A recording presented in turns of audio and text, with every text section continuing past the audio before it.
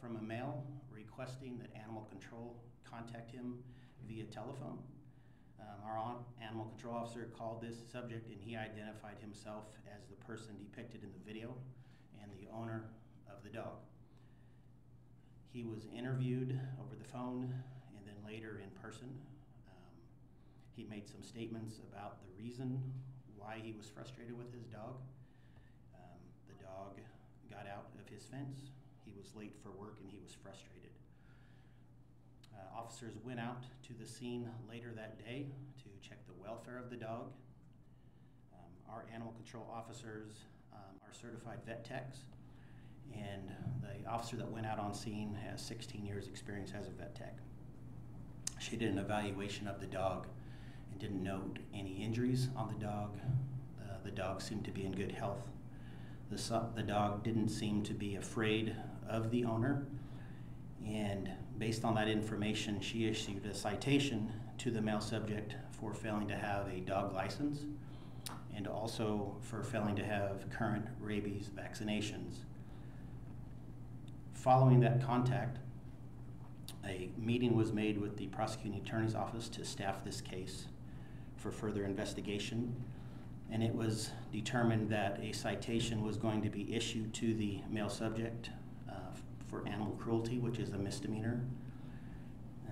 It's his first offense, and that the dog was going to be seized per Idaho code and taken to the shelter.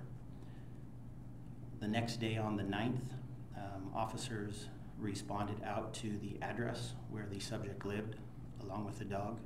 He was not home. However, the subject's brother was there and the dog was there, and the dog was seized and taken to West Valley. Later on last night, after 7 p.m., the subject called our animal control officer when she was off duty, inquiring about the location of his dog and why the dog had been seized. And it was arranged that we were going to meet with him today to issue him a misdemeanor citation per the request of the prosecuting attorney's office. Earlier this morning, he was issued that citation with a court appearance date, and that's the end of our investigation at this point. Are there any questions?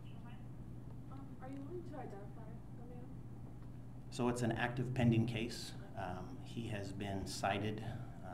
That information can be released from the prosecutor after they have a chance to actually review the case. Do you know if there's a case number associated with the case, or is that the prosecutor question? I don't know the case number, but you can do a public records request through dispatch after we're done here today, and they can get that information to you. Could you just kind of describe what was going through your head when you saw the video? I'm a dog owner, and it seemed very unnecessary to me, not knowing the backstory. However, I have had my dog get out of the yard. I didn't do what this gentleman did, but I understand his frustration. I don't understand the way that he took his frustration in.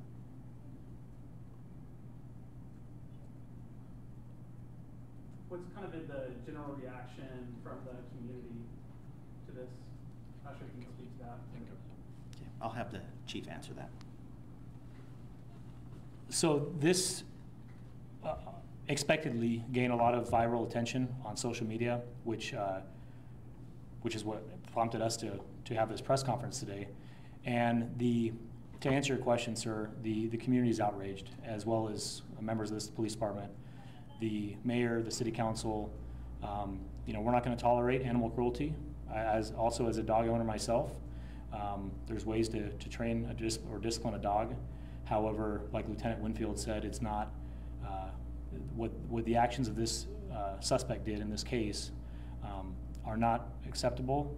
Idaho law prohibits that type of conduct, but what I would urge the public to hear me on this is that we are doing everything we can to investigate this matter and take it serious.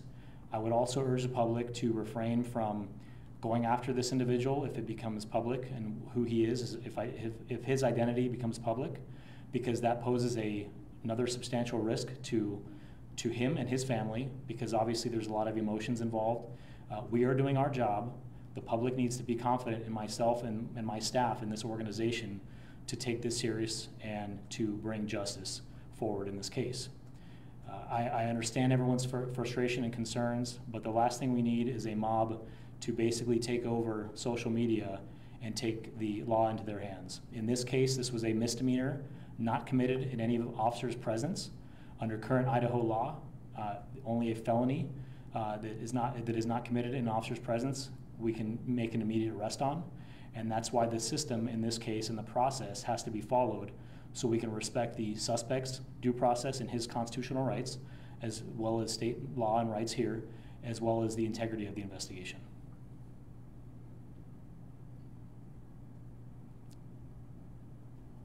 Any other questions? Okay. Oh, sorry. Yes. Citations, like what kind of fines is that? So it's a misdemeanor citation. So basically it's a release from custody. So technically, by the law, he was arrested and released this morning at his residence, which is in the neighborhood where the incident took place. And the important thing to highlight is that the dog was his dog. This is not a neighbor's dog. This is not a strange dog. This is the suspect's dog who got out of his yard and wandered into someone else's yard. When you say arrested and then immediately released, I'm assuming that means he wasn't taken into jail. Correct. He was not booked into the facility. He was cited and released for a misdemeanor charge of animal cruelty. And that does that follow? Could it serve any jail time? Yes, Okay. if convicted. Yeah. Any other questions? Like, do you have like the block where it happened? Or, I'm sorry, I couldn't hear you now. do you have like general area you can share about where it happened? Like the block maybe? The 1000 block of 7th Avenue? Oh, okay. Thank you. Yes, and it's in the original press release, and that's kind of why we're here, is I wanted to, instead of giving you guys nuggets at a time and just giving piecemeal information, I would have rather just had a press conference and addressed everyone and all the outlets together as one and answer any questions. But there's certain things, obviously, due to the sensitive nature of this specific investigation, because it relates to an animal, that people's emotions are extremely high. It's circulating out on social media that the community wants to do a protest tomorrow at City Hall. I would urge them to exercise their constitutional right to assembly. However, we will have officers monitoring that event, and with the hopes that they hear me on this press conference and they do not do a formal protest, which could disrupt the nature of the city and the business of the city and traffic, and it could pose a threat to the community by having a protest that is spontaneous and not pre-planned with permits in such fashion. Yes, sir. If someone in the community witnesses what they believe to be animal cruelty, animal abuse, what steps should they take? So exactly what the reporting party did the day that the incident happened is they called 911, they called our dispatch center, and that's exactly what I would urge everyone to do. If there's any concerns from the community, they can always get a hold of the police department, 911. Dispatch will send units out there. And the important thing is don't take matters into your own hands, and because ultimately it could lead to injury or death on either party, and we want to avoid all that. We're here to protect everyone's rights and make sure that everyone in this community is safe. Regarding the protests, I know that you said, so you're kind of saying to not encouraging the public to kind of have this impromptu protest, but obviously people have the right Absolutely. to have this impromptu protest. Could you just maybe elaborate on Sure. why you don't think that having kind of the impromptu versus the more planned protest is appropriate in this case? Well, I think generally when and this is my experience, when people protest, it's because they're misinformed, they don't have all the facts. And I hope by the end of this press conference that you, the media, can put out the facts pertinent to this case and ensure that justice will be served, and that our citizens in Caldwell don't have to exercise their First Amendment right to go to City Hall and protest. City Hall, if they want to protest, they can come in front of my station, protest here. City Hall is obviously down the street. My posture and our department's posture is to facilitate a peaceful protest in anyone's, that's their First Amendment right. But hopefully my goal here is to mitigate that and ensure that everyone is safe, and that anyone that wishes to protest understands that they can't break the law when they're protesting. I want people to exercise their First Amendment right, and we will have officers there to ensure that they are safe as well and exercising their First Amendment right. Have you received concerns, just like regarding with people taking this into the kind of their own hands? Because that's something you're aware of, or is it more just from the social media comments, or where, I guess, where is that narrative headed? At this point, there's no specific threats to the individual is accused of doing this. He's obviously a suspect. He's innocent until proven guilty, which is our constitutional right here in the United States. However, this is more the rhetoric on Nextdoor, which is the social media app, and also on Facebook and the different social media platforms, which has all come to my attention as the chief of police.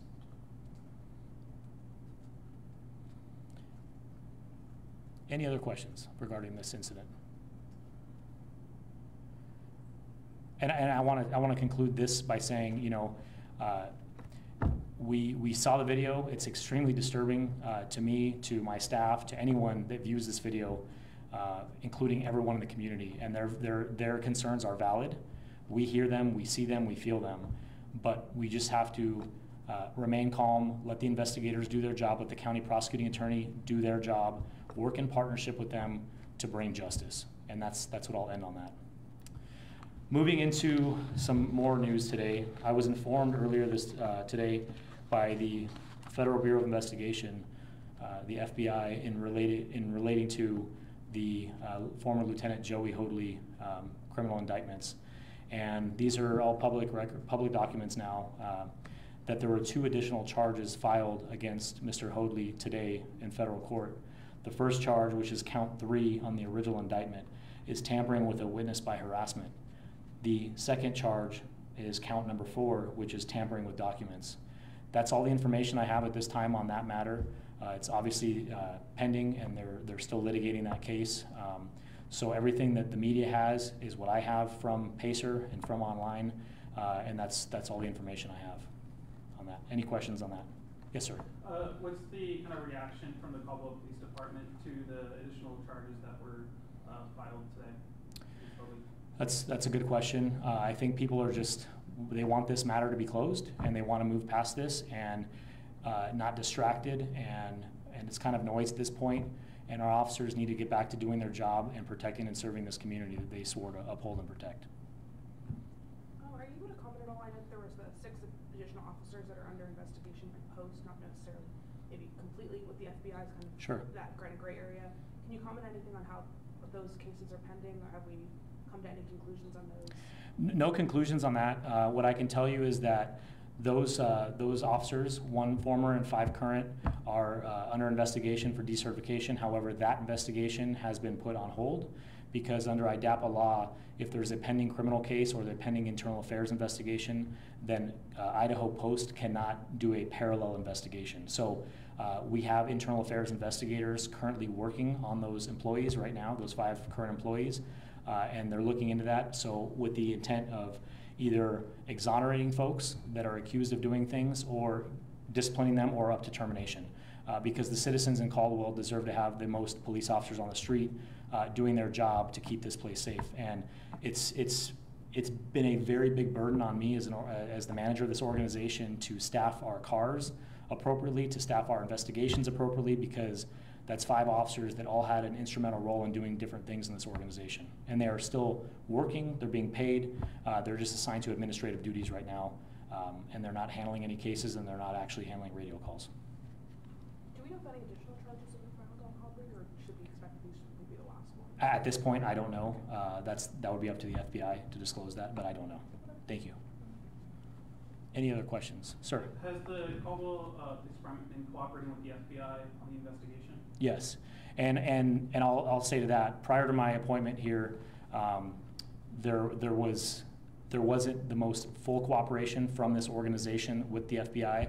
Since I took over July 5th, I've had regular communications with the investigators assigned to this case, and I want to ensure the public that if they have any complaints or they want to report misconduct, they can call us, they can call the FBI, they can call anyone, but I will take them seriously. And at this point, due to the nature of the criminal case pending, there's a lot of people that are coming forward with information, and I would encourage that people continue to do that, but we have to respect the time frame and allow us to do our job to investigate all these claims. Did these charges come as a surprise? In what context? The new charges today, did they come come as a surprise? No, I was told from our FBI partners that more charges could be pending, but that they would let me know if any were concrete. And today I was officially let known by the FBI. Is there any way that you can elaborate on the charges, maybe what they're related to at all? Other than what's in this PACER document, count 3, tampering with a witness by harassment, you know, obviously someone is a protected witness by the FBI and is testifying, and it appears that Mr. Hoadley may have or is alleged to try to dissuade that witness from testifying under oath. I understand you might not be able to provide the information to us, but are you guys even aware of like who these people are, or is it like just the FBI's control? The FBI, because it's a top secret grand jury that convenes, and so everyone is sworn to secrecy, and there's certain things that I'm not aware of, and that's just the nature of criminal investigations, because as you know, people talk, and it could implicate the case further down the road.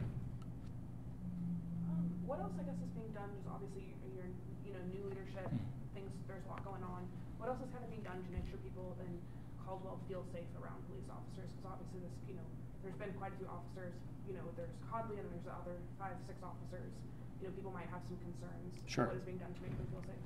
So, I'm looking at systems and controls, and basically accountability and transparency. And since I took over, our social media platform has increased dramatically, as you guys are well aware. I'm really stressing on all of our staff here, both sworn and civilian, to be professional. And I will hold people accountable, and I will hold supervisors accountable, specifically with my lieutenants that are here. It starts with them, and I've had meetings every day. I've met with every employee one-on-one since I took over, and I've heard their concerns, I've heard their frustrations, and the important thing to the community is that you have to give us the benefit of the doubt, and you have to not categorize all police officers as bad. We hire from the human gene pool, and when humans are in positions of employment, whether it's here or McDonald's or Chick-fil-A, humans make mistakes. And I'm not trying to justify what the actions of Mr. Hoadley or the allegations, but what I would say is we have about 99% of our employees here that do a professional job and that actually reported these allegations to the FBI. It wasn't the community that did that. The community's involved in that piece, but the initial allegations that were reported came from within this organization. And that's what the community needs to know, is that we have courageous people here that are defending this badge and representing it to the best of their ability. Like last week when we had 2 police officers who were not trained in swift water rescue who jumped in a fast, cold-paced moving river and rescued a man who does not and has a history with the police not liking the police. So that came full circle, and that's the type of the things that we do every day that unfortunately our community doesn't really see, that we hear the bad news, because bad news sells. So I want to say as the leader of this organization that it starts with accountability, transparency, but also highlighting the phenomenal work that our employees do every single day, being ran by the mayor of Caldwell, who is extremely supportive of the work that we do, and our lovely city council, who has the faith and confidence in our police officers and our civilian staff to do their job to the best of their ability. We are giving officers and civilian staff raises, and I'm a firm believer that if we treat our employees well, then they treat the community well, right? And so happy cops are productive cops, and productive cops reduce crime. And the mission of any police organization in this country is to reduce crime. So when we look at that from a leadership perspective, the way we treat our employees has a direct correlation with how the public perceives us. And the biggest thing is restoring legitimacy here in this police department with the public. I've gone on Spanish radio. I'm trying to actively recruit more Hispanic personnel, both sworn and civilian, because this city is 36% Hispanic, and we need to mirror that community that we serve. And a lot of it, we deal with humans just like we're humans, but the police need to be the people, and the people need to be part of our police department. And I'm a firm believer in that concept of procedural justice, giving people a voice, giving people a chance to be heard, both internally and externally. And I am open to meeting anyone in the community. I've tried to restore all lost partnerships with our allied agencies, as well as our community members who may have not trusted the police lately, to bring some sort of dialogue back and relationship back that has been lost because of this pending FBI investigation. Thank you for the question. Anyone else? Is there anyone else who currently works for the department that's under investigation? That's a very vague question. As far as what, sir? Is there anyone else, I guess, in the department that, with you in charge today that's being investigated? Not related to that, but every day, as you know, we're a business, police departments are a business, and when we do business, we upset people, and people make complaints all day in every police department. Just to give it a perspective, in Los Angeles, where I came from, they field about 6,000 official internal affairs investigations a year. Now, they have 13,000 employees, so not all those allegations would be sustained. A majority of them are unfounded. In this case here, with the more exposure we have and the more transparent we are and the more accountable we seem and more legitimate that we are with the community, the public can expect that more people will come forward and report what they believe are violations of law, policy, or procedure, and that we will investigate those. I will say, though, that obviously things have ramped up with investigations, and as the big investigation continues, more and more folks could be investigated later on, but they could also be exonerated. But the important thing is that we are working on this, and that I take everything seriously, and that I will do everything in my power to restore legitimacy with the community here, because they deserve it. And then you mentioned as this investigation kind of continues, there's new information coming in, just from people. What new information is coming in? Well, there could be anything coming in, but people could be reporting things that they're upset about from 2016, 2015, 2010, that they now feel empowered to come forward because they feel like we are going to take them serious. So it could be minor policy violations, an officer didn't give me a business card, it could be anything. But the nature of this current FBI investigation, the 5 that have been officially investigated or are being investigated by post, that's the extent of those. But they haven't been interviewed yet, so they might reveal something during a confidential interview that implicates someone else, and then that would spiderweb into someone else, and then so on and so forth. And that's why I ask the public and the media to be very patient with me and this organization, because we are working tirelessly to get to the bottom of this investigation, and just it's an overall. There's hundreds of people that were interviewed in this investigation by the FBI and the partners that work with the FBI, and so the investigators assigned to my case regarding the 5 have to sift through all that stuff and determine what they believe is credible and how they can basically strategize their investigation. So it will take a long time. I remember under prior leadership there was a comment that along with Hoadley there was maybe at least one other officer. I know that we obviously have the 5 now being investigated by post.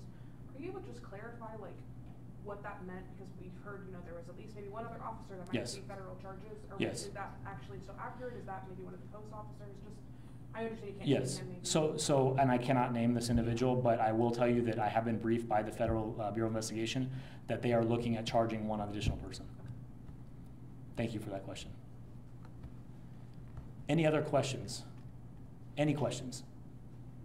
Ma'am in the corner with the mask on. I think you had one. Me. I guess, yeah, is there Okay. anything else that you've learned since you started about other changes that need to happen within the department? Well, I'm working about 18 to 20 hours a day, and I can tell you there's a lot of things that need to be looked at and evaluated. But as you know, a big ship is very tough to turn fast, quickly, as seen with the Titanic or any other metaphor that we can use. But yeah, there are things that we're looking at as far as hiring, training, recruitment, retention, systems in place, policies, procedures, just the overall way that this organization has been running needs to be looked at. And what I'm doing in partnership with my lieutenants here is that we are looking at all these things under a microscope, metaphorically speaking, and we will be coming up with committees to determine best practices in law enforcement and to identify what the needs of the community are, so we can get the buy-in from the community and make them feel like they're part of us. I can tell you that the mission, vision, and values of the organization will be changed. I am currently changing the name of Street Crimes, which is historically known as our gang unit on the street, which is involved in this FBI investigation. The current members of that unit were not involved in that investigation. We're not working that unit. Some of them weren't even employed here during that time. But the name Street Crimes there's a connotation between the old unit and the new unit. So in order to get them to do their job without being stereotyped or profiled by the community for doing their job to the best of their ability. I'm going to change that name. We're changing their uniform appearance so they can look like us in uniform, and the community can feel safe knowing that they are doing their job and they are not those members. But there's a lot of little things like that, and some things are bigger and they take more time and they take money. You know, a lot of these things take budget. If we're looking at technology, we're looking at possibly changing body cameras to a different company to make it a little more in line with what is acceptable nationwide. But there's a lot of things. Like I said, I'm working long hours, and I want to thank my partner, my assistant Gabriella Godino, who's in the back. I want to thank Lieutenant Dave Wright, who's been working tirelessly on this, Lieutenant Doug Winfield, who is running patrol right now. And so reorganizing the department, that was part of the thing that I did, is I restructured kind of who people report to and what their responsibilities are, and changing the leadership up. And so Doug is a great addition to patrol. He is overseeing basically just over half of our workforce that report directly to him under his command and control, and he's doing a phenomenal job. 7 days a week, 24 hours a day. Someone calls the police, someone under Lieutenant Winfield's command and control is providing service to them, which is why he briefed you on the animal cruelty matter.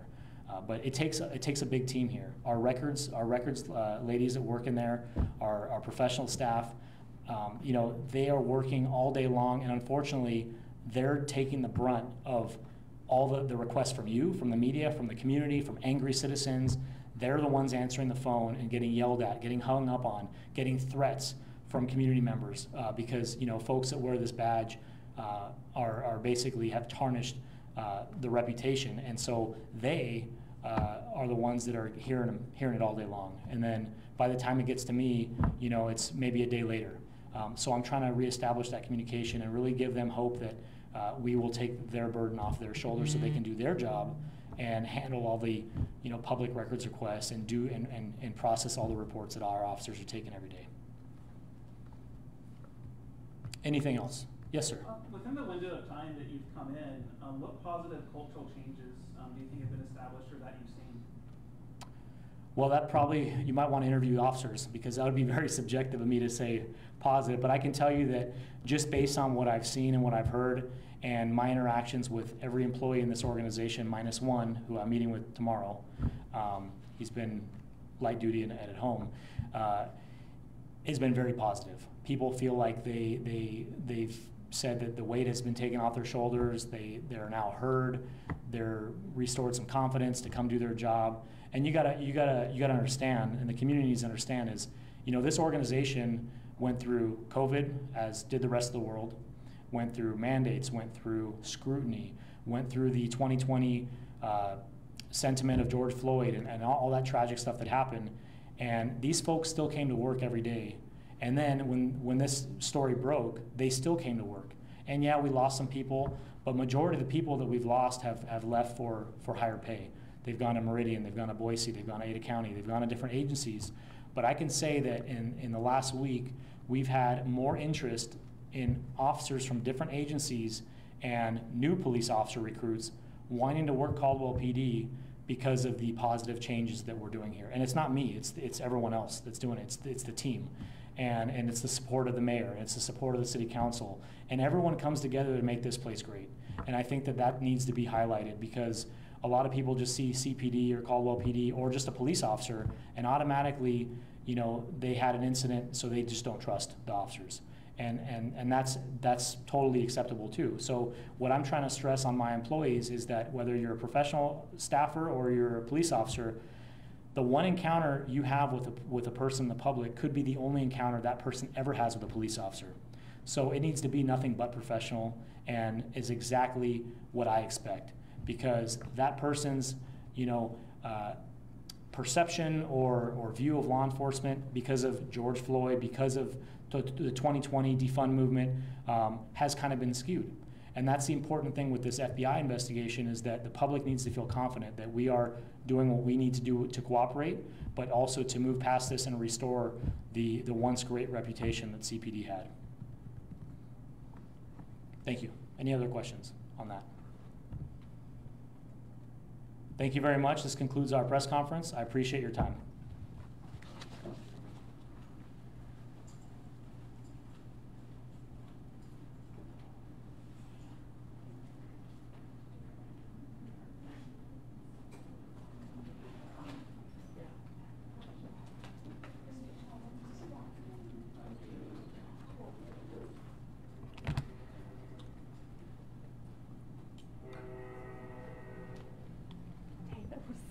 information. And I was like, It takes so long to send something.